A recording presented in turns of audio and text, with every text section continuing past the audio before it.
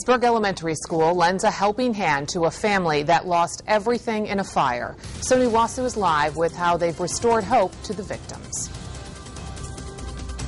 Well, Michelle, it's a tough lesson for kids to learn, but after hearing about this tragedy, second graders at Jane Chance Elementary decided to step up to help their classmate. Flames destroyed the mobile home on Branch Lane in Miamisburg in the early morning hours of August 23rd.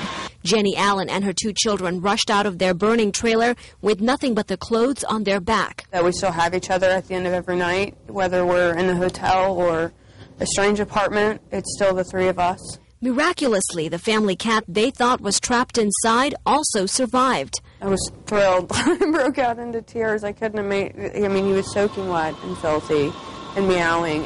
Since the tragedy, dozens have stepped up to help the Allens, especially teachers and students who are friends and classmates here at Jane Chance Elementary. It's just totally a tragedy. I can't imagine, my family being touched in that way.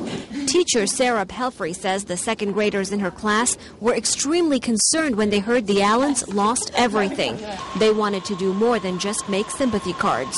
The next morning, there were bags and bags of clothes and shoes from the students. They had gone into their own closets, and they decided that they wanted to bring Kaylee clothes and shoes and the things that she needed. There's toothbrushes, toothpaste.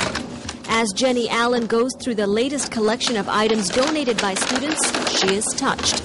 It's been absolutely humbling. I never would have imagined the amount of community support that's come out. The Red Cross has also helped the family get into a new apartment, but they are in need of basic furniture and household items. If you would like to help, just log on to WDTN.com for more information. Reporting live, Sonu Wasu, 2 News on your side. Thank you. Nearly 5